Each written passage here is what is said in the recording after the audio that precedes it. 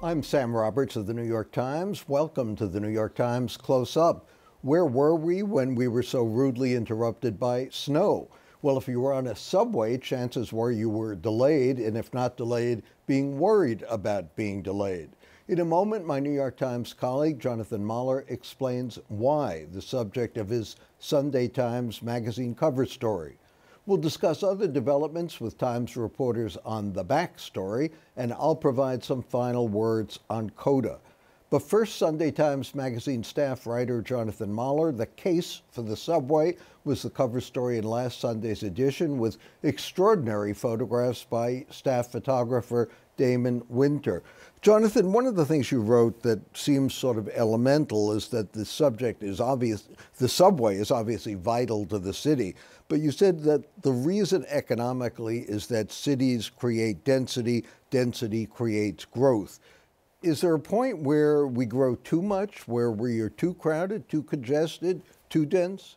Yeah, the short answer is yes. And I think the one other thing it is elemental, but I think a lot of people sort of don't even think about it, don't even consider the fact that it really is the subway that makes it possible for companies and buildings to fill up with people every day and then to empty out at the end of the day. So, and as you point out, physically, realistically, technologically, there's really no alternative. No other way. There's no other way. It would take 2,000 single occupancy vehicles to carry as many people into the city as one subway train carries in. In terms of is there a risk of getting too dense? Yes, but we are a long way from that right now. And in fact, New York we think of New York as being a very dense city, and in the United States it is. But compared with cities around the world, I don't even think New York is in the top 200. So there's a lot more room for growth and a lot more opportunity for density. I mean, not in certain neighborhoods, but if you look around the city, in Queens, for instance, I think not even half of the population of Queens lives within walking distance of a subway. So lots of opportunities for growth, and also for demographic groups that are that could use opportunity and could use hubs that get built around transit and that provide density. The governor coming up with his budget next week, the mayor, the head of the MTA, Joe Lowe, to talk about more money for the subway system. How much realistically does it need, and would it be able to spend in an ideal world? An endless amount. I think that, I actually did some of the math in this piece, and the figure I came up with, which was really not even everything that the subway needs, but was a start, a good start, I should say, was over $100 billion. So now, is that, in the great scheme of things, a lot of money? No. It sounds like a lot of money, but when you think about how much money New York City throws off every day, just as an economic engine, I mean, it's close to 10% of the country's GDP is generated in New York City. When you think about that, and when you think about the fact that without the subway, I mean, as we've seen, we remember best actually from Sandy, which shut down the subway and then shut down the city completely. Without the subway, the city wouldn't be able to work. And when the city doesn't work, that's really like billions of dollars every week. So that $100+ billion investment would be covered in a month's time. One of the things that we've talked about on this program numerous times is, where is the will to fix the subway? This is a city of commuters. You'd think that would count for votes, but why hasn't there been someone or people stepping forward and saying, look, we've got to do this, we've got to find the money, whether it's congestion pricing or some other tax or whatever. The subway system is absolutely vital to the city. Yeah, I would say two things. I mean, there are a lot of explanations. The two that jump out at me as sort of being most significant are that one is that the governor controls the subway, which is a kind of relic of, I won't go into the history, and you know it, but it's a sort of a relic of a New York City passed a sort of historical footnote, really, that ended up. And part of that was to insulate the system from politics. Well, it was, but it was a product of a moment when the city was struggling and the state was on more stable economic footing. But obviously that's not the case any longer. And now you have a politician in the governor who's ultimately responsible for this vital piece of infrastructure for the city, but more than half of his voters don't want their money going to the subway. So meanwhile, the riders of the subway can't blame the politician whom they should be able to blame, which is to say the mayor. Mm-hmm. So I think that's the first and probably most sort of significant structural explanation for why something isn't happening. There just isn't enough investment on the governor's part in the subway. The other explanation I would offer is that I don't think that the business community currently has gotten exercised enough about this issue, and I think that there are different explanations for why that is. I mean, one obvious one is that the city now, which was once filled with people who sort of, when you think about the sort of businesses and the sort of skyscrapers in Midtown, were once filled with businesses that were based in New York. They were stakeholders. They were stakeholders, exactly. And now you have sort of absentee landlords, people from all over the world who basically just treat New York skyscrapers as an investment. Mm-hmm. And so, I think they're not connected to the fabric of the city. They don't see what's happening underground, literally. And so I think that there isn't a sort of civic will. So we have a kind of a lack of political will, and we have a lack of civic will. So what you end up with just is a lot of really frustrated riders. And also, as I tried to kind of show in this piece, is that we have a kind of coming disaster. I mean, this really, the effect of the subway not getting fixed, and not just fixed, but improved and getting faster and better, and extending lines into new neighborhoods. I mean, is going to have just a catastrophic effect on New York City, and I think people can sort of see it, but nothing's being done about it. So that seems to be true. You say that replacing the signal system, things like that, to make up for past disinvestment are necessary to improve the system, but that the biggest handicap right now is overcrowding. How do you make the subway greater capacity? Yeah, well, the signal system would help in the sense that it would allow more trains to be running through the system more efficiently. So they could be closer together. They could be exactly. They could be the shortest distance, safe distance between each train. So that would help a little bit.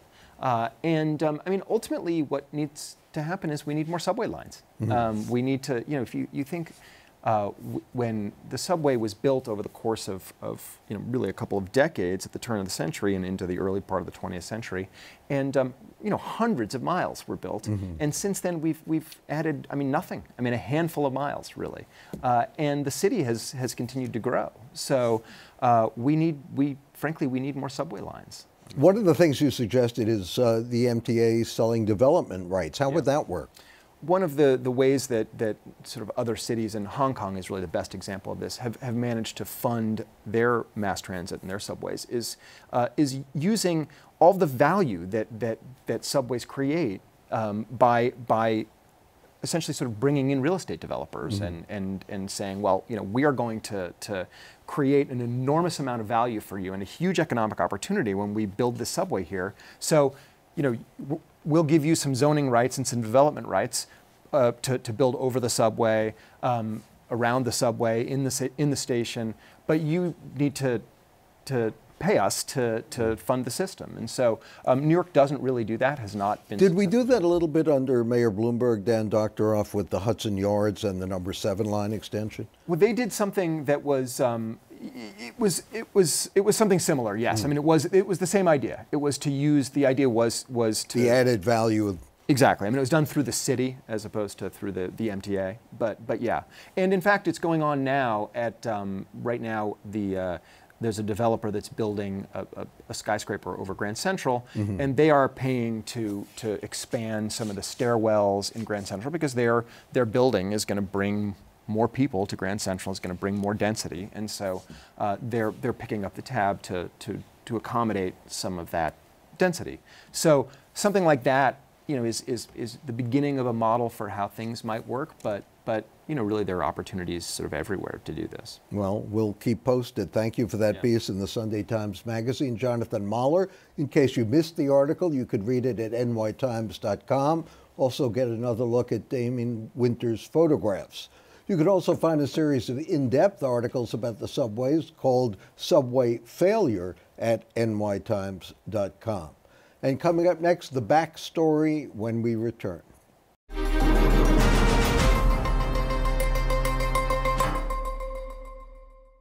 Mayor de Blasio sworn in on a frigid New Year's Day. Governor Andrew Cuomo delivered a blistering State of the State address.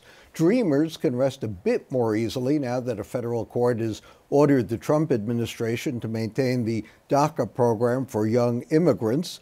Joining me now to discuss these stories and more, my New York Times colleagues, contributing writers Clyde Haberman and Eleanor Randolph, and investigative reporter David Chen. We heard from the governor in his State of the State address. We're going to hear the budget coming up. What do we have to look forward to, do you think? What should the governor be doing when he presents his budget? Well, I'd like to know, among other things, congestion pricing. What the details are there going to be? He avoided that term in his State of the State. He used something else that suggested congestion pricing, but maybe it just needs a new name. Maybe, but it made me trouble. Exactly. It really does. But it made me wonder if he's walking away from it. A little bit of ethics reform. I know that's a old, golden oldie for us on this, but something's needed. I was just looking at a list of the trials that are coming up over the next several months, and it's like one a month. Another.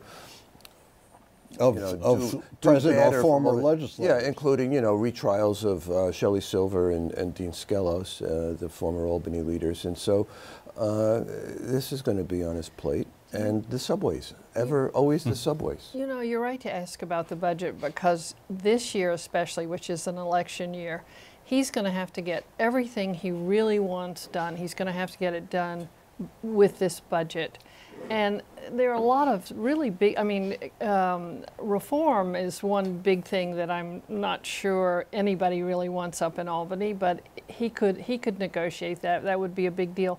But the other thing, it seems to me, that is really important, and he's talked about, is this bail reform plan. And he's not, the Republicans are not going to do that after the budget. That's what they're going to try to do. They're going to try to say, look, let's not make that part of the budget. Let's not do that. That's not a budget item. Let's do it in June. But if it's not negotiated as part of this budget by the end of March, it probably won't happen. It'll be another promise that'll just evaporate. And if I could just add to that, I'm sorry, he's already predicting a $6 billion shortfall, which, we've had in the past. So that's looming large. I think, as someone who's on a list, I don't know if it's a short list of 2020 contenders, it'll be interesting to see if he tries to pick, maybe one initiative that maybe has some resonance beyond the state's borders. Last year, if we go back, he launched the Excelsior Scholarship, which has been, at least in the early going, fairly successful in terms of attracting attention and getting more students to apply to CUNY and SUNY. And it'll be interesting. And that was, in higher education, was not an area that he had devoted a lot of time at all. And so it'll be interesting to see if he tries to maybe take something that is easy to understand well outside of New York. Is there anything he can do from a practical standpoint that negates the lack of federal tax deductibility, which Congress passed last month? Ooh, that's a big question. That's a huge question. The legalities of it are still obviously untested. To try and make, instead of taxes, some sort of charitable contribution to the state. A few towns in New Jersey are trying to do that, right? They're trying to do that, but how do you do a charity and make it obligatory? By definition, charity is voluntary. So that alone seems to be a hurdle. Well, he did do one thing. He got all these communities to make sure that you could pay your 2018 property tax bill in 2017. We now have a bill with a stamp that says paid in 2017.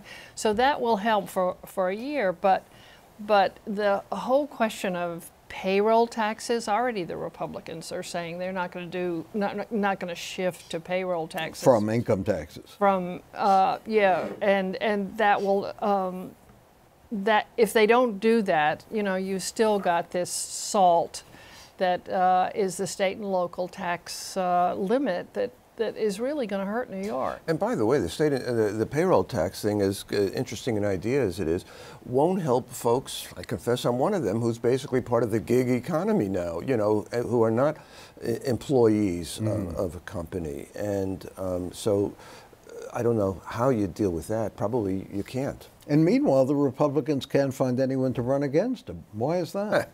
Is he that invulnerable? Well, his war chest is, you know, pretty enviable, I guess, right? He could just live off the interest. That's right. Well, they've got a little time, not much, but they've got a bit of time. I don't think they're going to put up anybody really substantial to run against him. And they're talking about somebody to run against Kirsten Gillibrand, you know, for Senate, which that's the kind of thing where somebody makes a little tiny name for themselves to bounce to a different election 2 years down the road. Which we just had in the mayor's election, because certainly Nicole Maliotakis could not have sensibly thought she was going to defeat Bill de Blasio, but now she's got a name recognition to some degree that she didn't have before. To some degree. What does it look like for Andrew Cuomo in 2020? Is there a realistic chance that he would run for president, much less possibly Peter win? Hart used to say that he made a lot of money by making bets on people 3 years down the road about who was going to be the candidate, who was going to be the nominee, and certainly who was going to be the president. I mean, can you imagine how many people, you know, in 2012 thought that Donald Trump was even going to be the nominee? Or was even going to run for And that every matter. governor of New York for sure thinks he, and so far it's only been he, is a president in the making. They've all run, with the exception, or thought of running, with the exception maybe of David Patterson in recent vintage. Maybe Hugh Carey didn't, but really down the line, the elder Cuomo, this Cuomo, Pataki, Elliot Spitzer thought he'd be the first Jewish president, and Nelson Well, we did have Rockefeller. Teddy Nelson Rockefeller Roosevelt. for sure. We did have Teddy Roosevelt. We did have Teddy remember? Roosevelt. Right. That was in the previous century, I do believe. Oh, come on. And that was really to get him out of the state. We were in a previous century too, so that's another matter. No, it's just by instinct. And every New York mayor just about thinks he's going to be, and again, so far it's only been he, thinks he's going to be the next Superman. And we haven't had a New York mayor go on to higher office since the 1860s. But there's a definite frequent flyer program between LaGuardia and Des Moines, right? Because de Blasio was there. He's been trying to, you know, knock on some doors and things, I guess. And he is saying that his brand of progressivism seems to work. Is that going to sell anywhere else in the country? I don't know. I mean, he's trying to. Certainly, he's got the. He's trying to have the wide-angle shot of him with the freezing Bernie Sanders at the inauguration, in terms of maybe trying to impress some people that he's got his support. I mean, it's a lot to ask though of other people who don't really know him very well, you know, outside of the city. I haven't read Fire and Fury yet, the Michael Wolff book on the president, and you were saying, well, even if it's half right, it's pretty amazing. Of course, the problem is we don't know which half.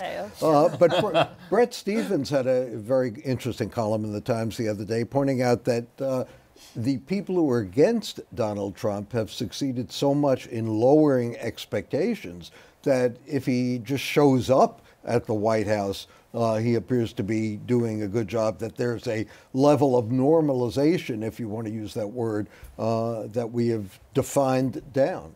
Oh, that's You said it. I mean,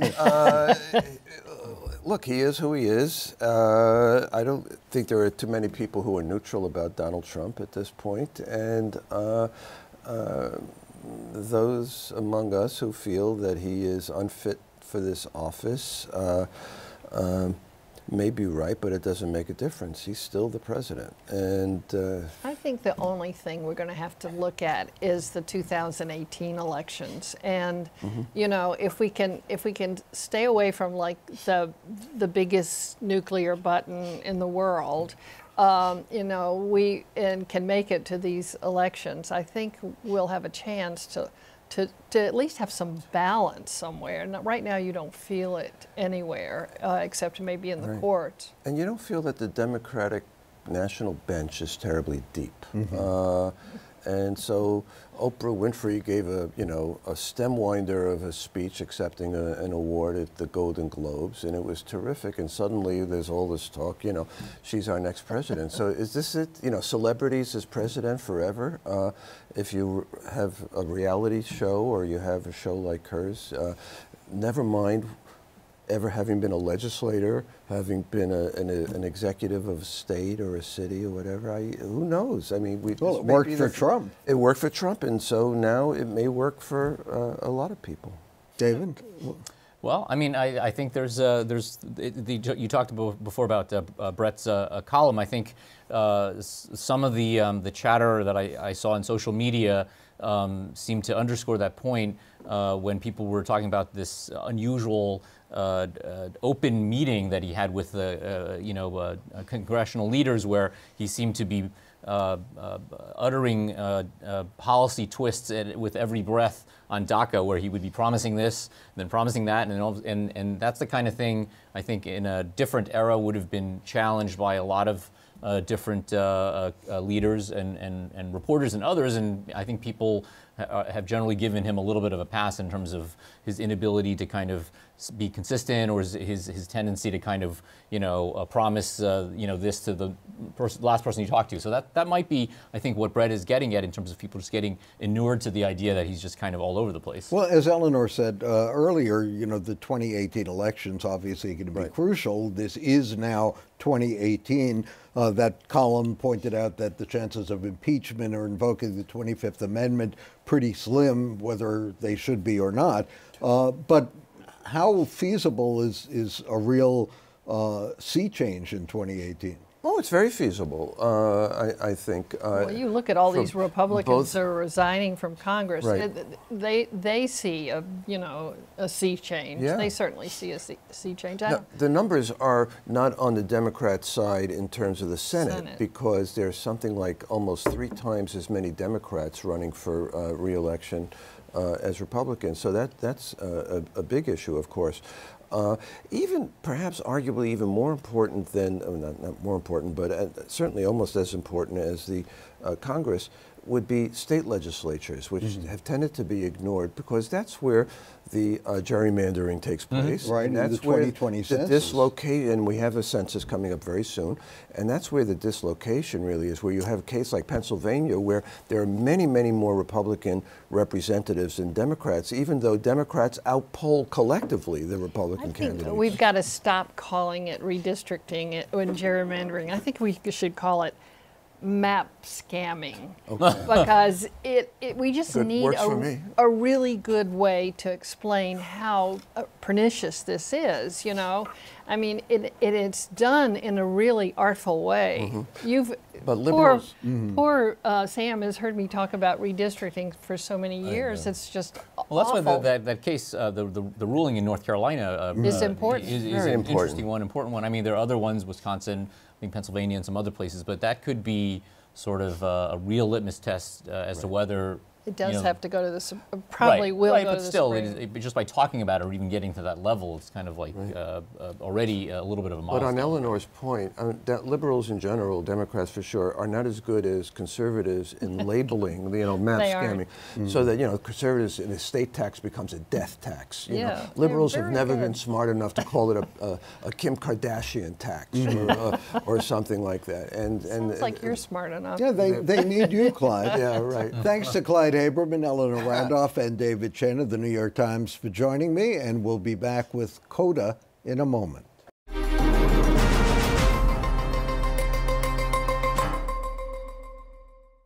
Where's Pat Moynihan now that we need him? Long before fake news became an epithet, the professorial United States Senator from New York famously defined veracity. People are entitled to their own opinions, Moynihan said, but not their own facts. Imagine what he'd be saying today. During the Reagan administration, Moynihan exposed the reason that Republicans were hypocritical to big budget deficits. Their goal, he argued, was to starve the beast, to cut taxes so drastically that there'd be no revenue left to pay for the social programs that Reagan couldn't get Congress to kill directly. The supply-side tax cuts, Republicans reasoned publicly, would give the wealthy people and corporations more money to spend on priming the economy. What the president didn't say explicitly, that the tax cuts would give the government less money to spend on health, housing, transportation, and other benefits that disproportionately help New York. Moynihan was more successful making another argument in the mid-1980s. Addressing the National League of Cities, he warned against what he called a profound constitutional error. The error, he argued, was to eliminate the deductibility of state and local levies from federal income taxes. That would put high-tax states like New York at a disadvantage because people who could afford to move would. He was so alarmed by the prospect that he began a Times op-ed essay this way: "If you're looking for an apartment in Manhattan, help is on the way." I decided this was too alarmist and took the sentence out, Moynihan later recalled, but he wished he had not deleted it. Under Reagan, New York won the fight against eliminating deductibility. Last month, New Yorkers lost it. But Moynihan's conclusion remains as sound as ever. For all the talk about states' rights, eliminating revenue for the states, what Washington calls a federal subsidy, may mean the federal government will have to grow bigger, not smaller. Given the history of the first federal income tax passed in 1862, it might even be unconstitutional. Governor Cuomo correctly called this an economic civil war. We'll see in his budget whether he can outwit Washington. Will it not produce this huge and final irony, Moynihan asked, that the transfer of revenue resources to Washington inevitably concentrates more resources in the federal government, which will grow ever larger? For the New York Times and CUNY TV, I'm Sam Roberts.